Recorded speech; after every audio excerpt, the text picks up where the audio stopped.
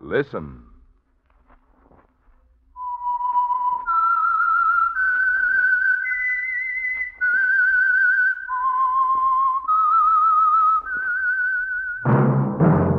That whistle is your signal for the Signal Oil program, The Whistler, rated tops in popularity for a longer period of time than any other West Coast program.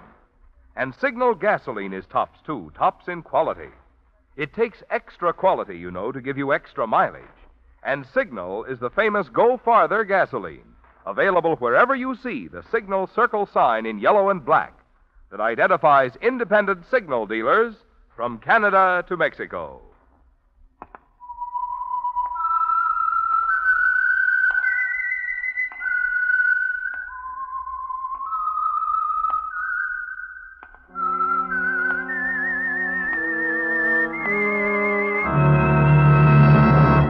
I am the Whistler, and I know many things, for I walk by night.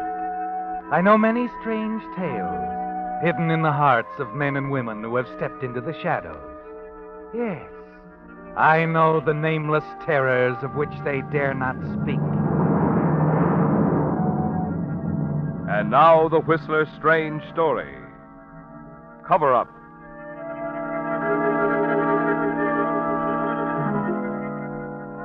As the cold gray dawn broke over the fog-shrouded coastal village of Benton Cove, death came to the big house on the hill.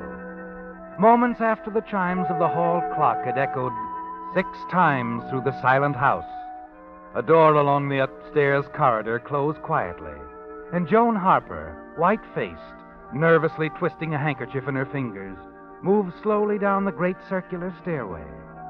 At the foot of the stairs, she stopped, looked back over her shoulder for an instant, and then hurried into the library. As she picked up the phone, placed her call with the operator, her thoughts raced back to a moment 2 years ago, to a bright, warm spring morning in the garden when David Blaine had come to her. Joan. Here I am, David. Over here. Hard at work, I see. Well, these plants certainly do need a lot of care. I don't suppose you'd be interested in some spade work, Mr. Blaine? Well, might be. Good. And after that, I'll have something else for you to do. The hedge along the... Joan. Yes, David. I suppose you couldn't help overhearing that row upstairs. Well, Adele's voice has a way of... It's no use, Joan. I've tried to make it work, but it just won't.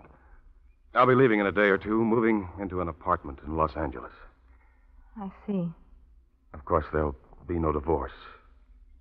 If Adele was well and strong, well, that would be another matter, but she isn't, and, well, I know, David. I'll do all I can for Adele, of course. Adele has more than enough money to take care of everything. I just can't stay on here any longer. It wouldn't be good for Adele either. You understand why I can't stay, don't you, Joan? Yes, I understand. David. Yes. Nothing. It's nothing.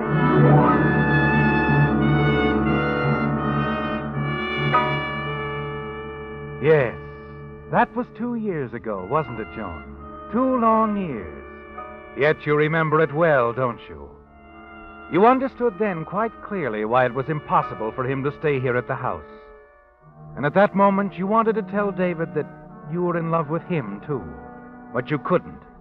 And you told yourself it would all work out for the best this way. David would go away, and there would be no divorce. Your sister Adele would always stand between you, as long as she lived. Now, 2 years later, you're placing a call to David to tell him that Adele is dead. Hello? David, this is Joan. Joan. Well, this is a surprise. How are you? David, I've been trying to reach you for the past 2 hours. Oh? Well, I was at the airport seeing someone off, you know. Just this minute got back to the apartment. Joan, is something wrong? It's Adele. She's dead. Dead? Yes, sometime during the night. She shot herself. David? Yes? She was expecting you last night. I know.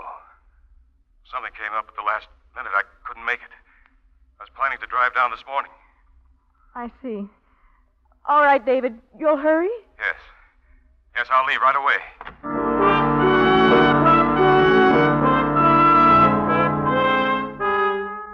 Your hand is trembling as you replace the receiver.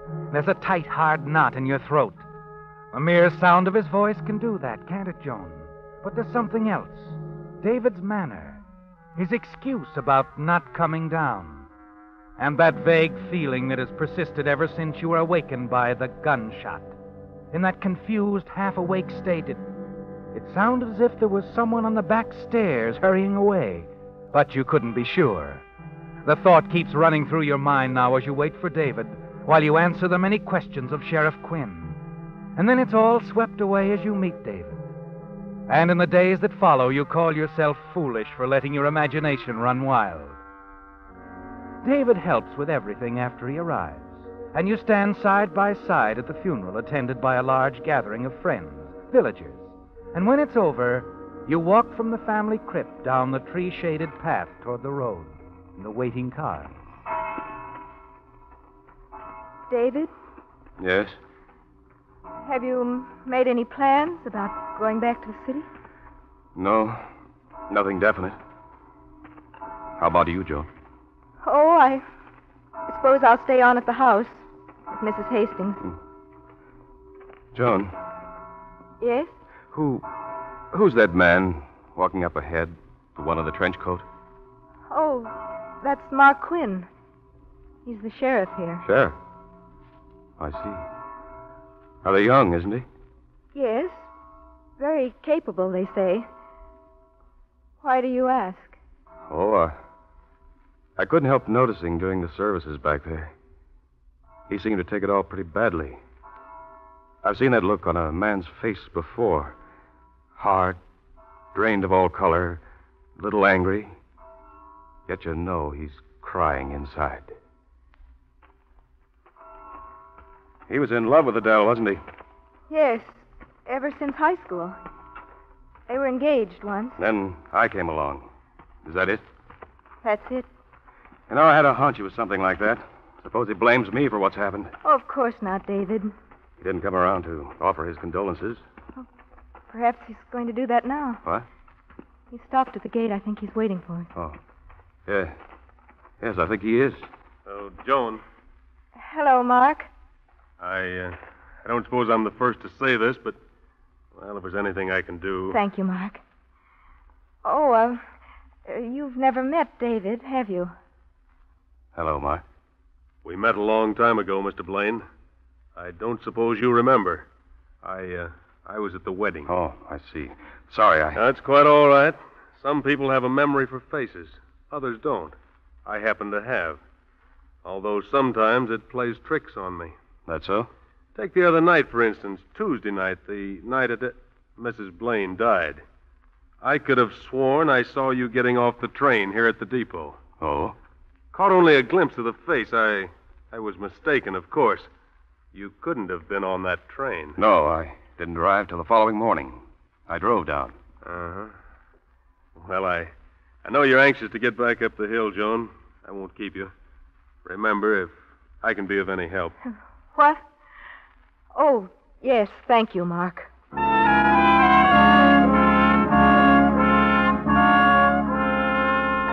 The fear has swept over you once again, hasn't it, Joan? The fear that points a finger of suspicion to David. And you wonder if Mark really did see David at the depot Tuesday night. Wonder if Mark actually believes he was mistaken. As you drive back to the house, you wonder, too, about the footsteps you thought you heard on the back stairs the same night.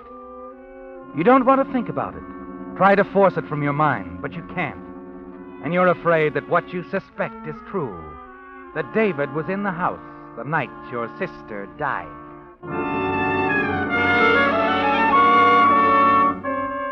When you return to the house, you leave David downstairs in the library. Hurry up to your room. Pick up the phone. And moments later, you're talking to the telephone operator at David's business office. I'm sorry. Mr. Blaine is out of town. Oh, yes, I remember now. He said something about going down to Benton Cove. When did he leave? He left Tuesday on the afternoon train. Tuesday afternoon? You're certain?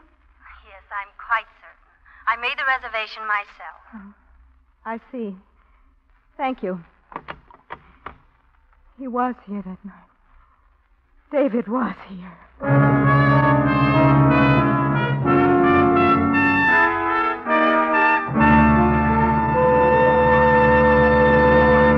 With the prologue of Cover Up, the Signal Oil Company brings you another strange tale by The Whistler.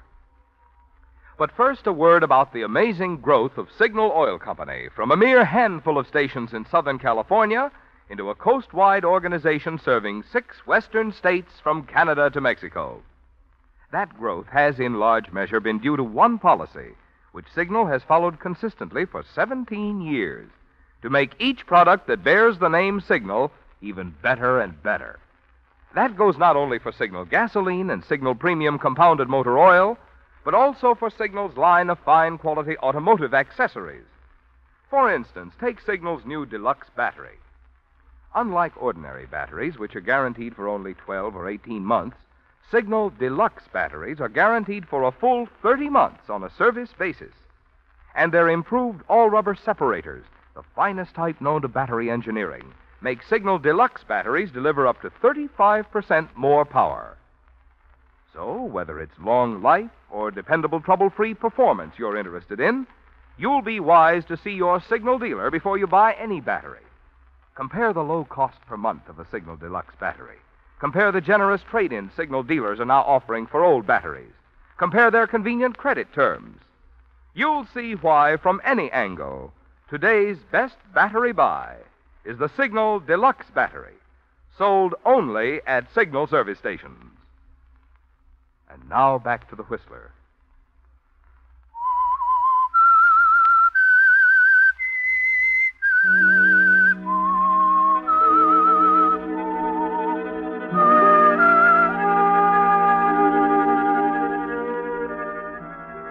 There's little doubt in your mind now, is there, Joan? David was in the house the night Adele died. You suspect the terrible reason as you wonder why he lied to you. You're afraid to think about it, afraid of what it can mean. You pace up and down the room for hours, fighting the horrible thoughts that keep creeping into your mind. Finally, there's a knock on the door. Mrs. Hastings, the housekeeper, enters. Dinner will be ready in about an hour, Miss Jones. Dinner? Oh, I don't... Mr. David was wondering if you'd like to join him in the library for a cocktail before... No, I don't think I'll come down tonight, Mrs. Hastings. I'm not feeling well. You really should have something, Miss Jones. I'll be all right. Perhaps after I rest a while. Very well.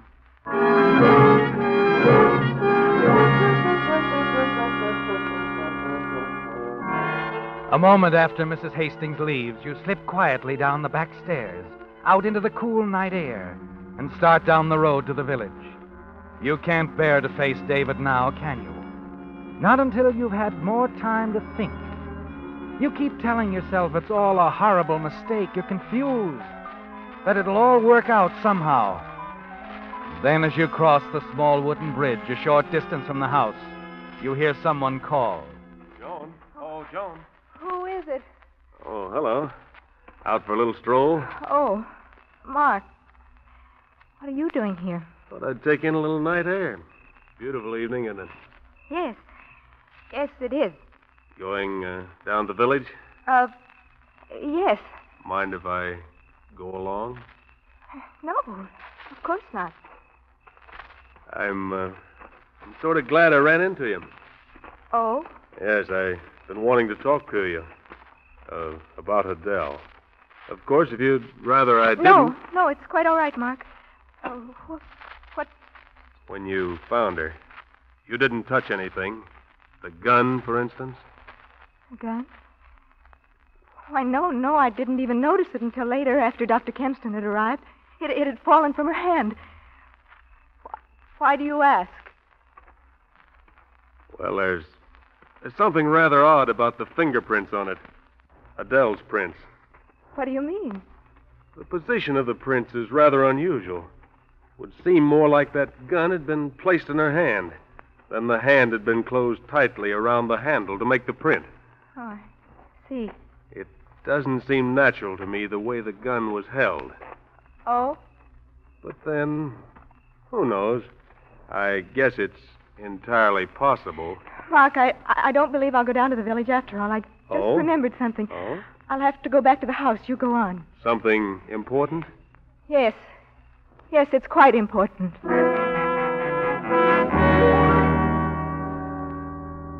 Suddenly, you've made up your mind, haven't you, Joan? Yes. You've got to see David right away. You've got to know for certain. You hurry back to the house, to the library. David isn't there. You go on up to his room. Knock on the door. No answer. David. David? You call his name softly, but sensing as you do that he's not in the room, and knowing, too, that you're glad you don't actually have to face him. Then your eyes move to the top of the bureau, to a letter addressed to David. Your hand moves to it slowly, mechanically. And even as you tell yourself that it's wrong, you take the letter from its envelope, stare at the first page, at the letterhead of Doctors Ferguson and Dunby, physicians and surgeons. You know at once that old Dr. Ferguson, executor of Adele's father's estate, wrote that letter. That isn't important, is it, Joan? It's what he tells David in the first paragraph, a brief paragraph, but so very important. And so, David, I feel it my duty to advise you that in the event of Adele's death, prior to yours, and while a state of marriage still exists, all of the monies and property involved in your late father-in-law's estate are bequeathed to you. Oh, no. Oh, David. Oh, Miss Jones. I didn't know you were in here. I thought, David, have you seen him? I believe he's out in the garden, miss. Said something about taking a turn before dinner. I see. Thank you, Mrs. Hastings.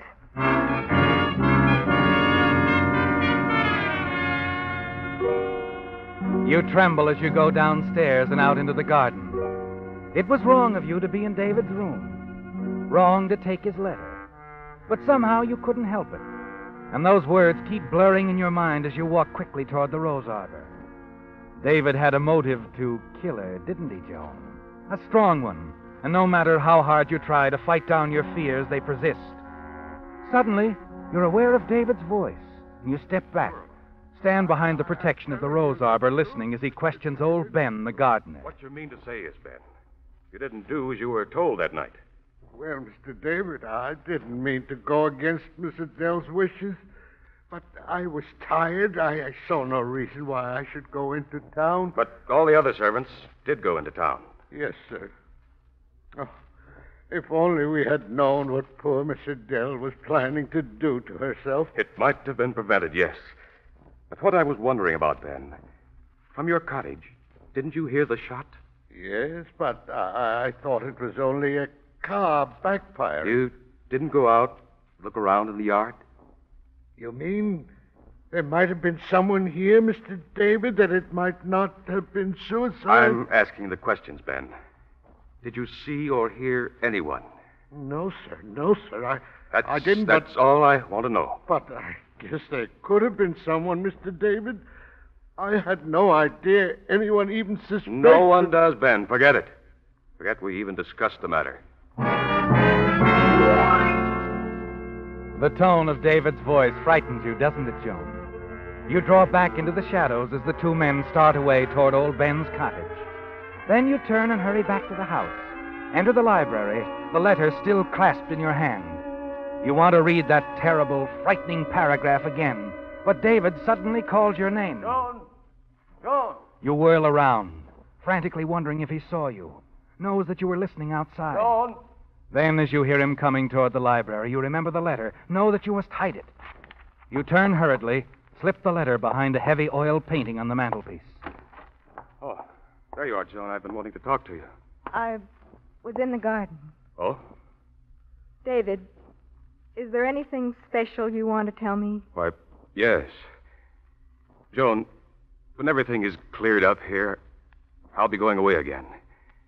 If I sent for you, say, in 6 months, would you come to me? I don't know, David. You don't know? No, I don't, David. It seems there are more important things we should be talking about. More important things? What could be more important than you and I? You know why I went away the first time. You must know now that I'd do anything for you. Yes, I believe you would do anything. What are you talking about, Joan? David, where were you the night Adele died? I told you. I was in Los Angeles. Joan, where are you going? Leave me alone, David. I've got to think.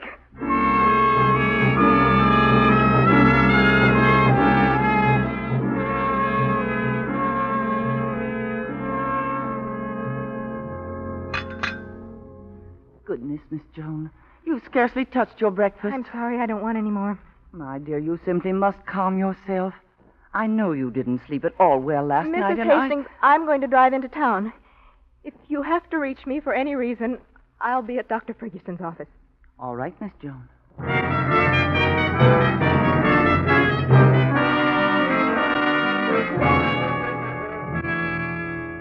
May I help you? I'm Joan Harper. I wanted to see Dr. Ferguson. Were you a patient of his?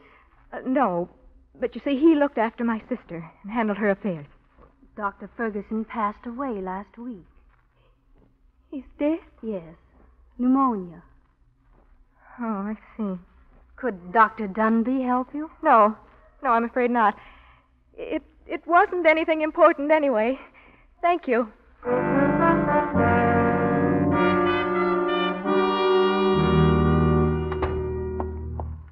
Is that you, Miss Joan?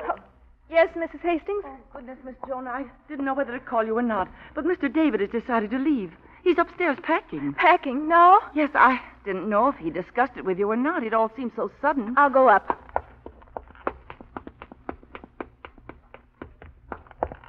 David. Oh, it's you, Joan. I thought you... David, why are you going away? I told you. But only last night. You said you were going to wait until everything was cleared up. Everything's as clear as it'll ever be, Joan. Look, I just can't say why, but... Yes, David? Well, I can't stand it around here. This house, the memories. Is that all that bothers you, David? Joan, I wish that... In a minute, Mrs. Hastings. I'm sorry, but Sheriff Quinn is downstairs. There's a man with him. He insists on seeing Mr. David. Sheriff. Oh, David. I'll go talk to him. No. I want to go with you, David. We'll talk to him together.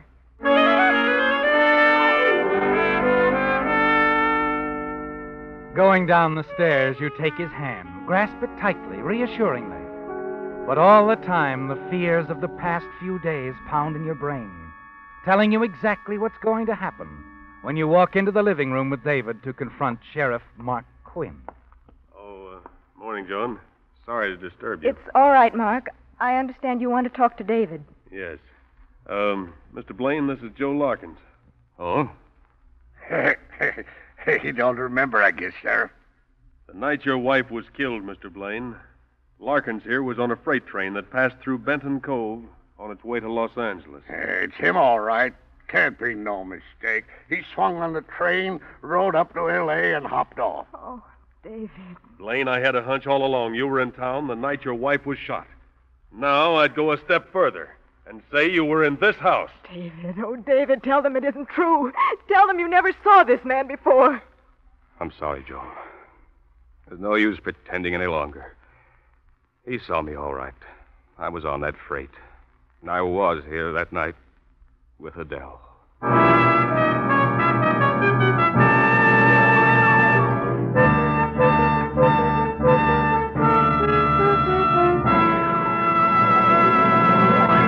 The Whistler will return in just a moment with the strange ending to tonight's story. Meantime, since thorough scientific lubrication is even more important to your car during the rainy season, I'd like to tell you about some of the extras you get in a Signal lube job. You see, Signal dealers, being in business for themselves, do go out of their way to give you the kind of job they're proud to stand back of. That's why, for instance, they take no chances on memory when they lubricate your car. Instead, they check against Signal's factory-recommended lubrication chart, which shows every lubrication point on your car. And they use 9 specialized Signal oils and greases, so each part will have the exact type of protection it needs. But do they stop there? No, sir.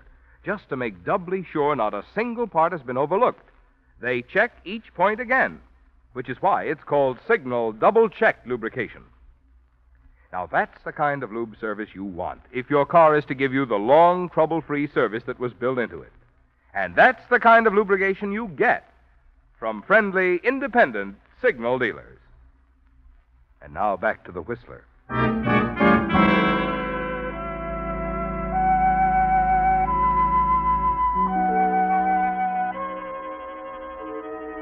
It's all over, isn't it, Joan?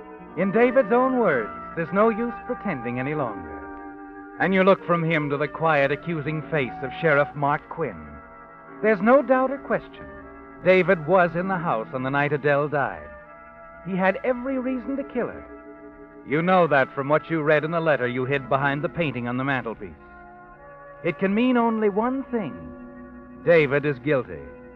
And then you're suddenly aware of his voice, speaking quietly, futilely, telling Sheriff Quinn another version of what happened the night he came here to see Adele. I suppose there's little use telling it. I knew how it would sound then. That's why I ran. Ran? You saw me all right that night at the station, Sheriff. I came down on the train. Adele had phoned that afternoon, asked me to come. Said she'd arranged for us to be alone so we could talk, get things straightened out once and for all. When I arrived at the house, in Adele's room, she was dead. Go on, Mr. Blaine. I don't know whether she asked me to come here to frame me or not. Anyway, the gun was lying on the floor beside her. I picked it up without thinking. Then I realized how it was going to look. I wiped the gun off, pressed it back into Adele's hand. Oh, David. An interesting story, Blaine. It's true. You knew about it, Quinn. It was all in that letter of Dr. Ferguson. Now, wait a minute. I don't know anything about any letter. You took it, Quinn.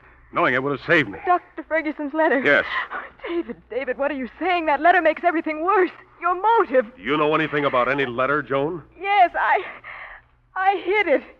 Here, behind this picture. I'll get it. Joan, you did this for me? Oh, I knew it was wrong, David, but I couldn't help it. I just knew you didn't do it.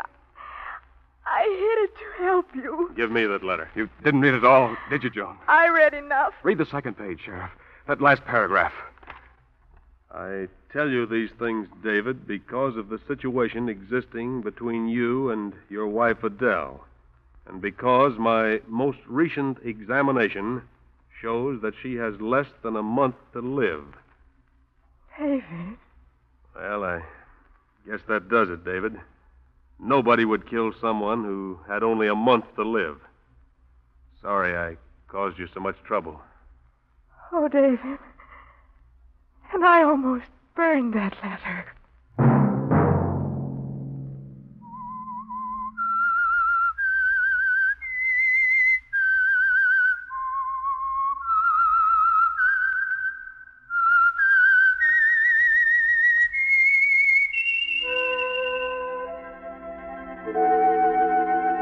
Let that whistle be your signal for the Signal Oil program, The Whistler, each Sunday night at this same time.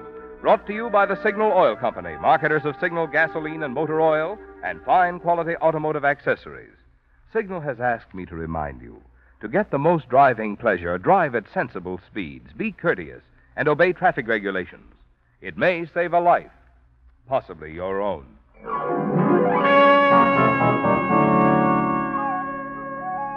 Featured in tonight's story were Lorette Philbrandt and Nett Lefevre.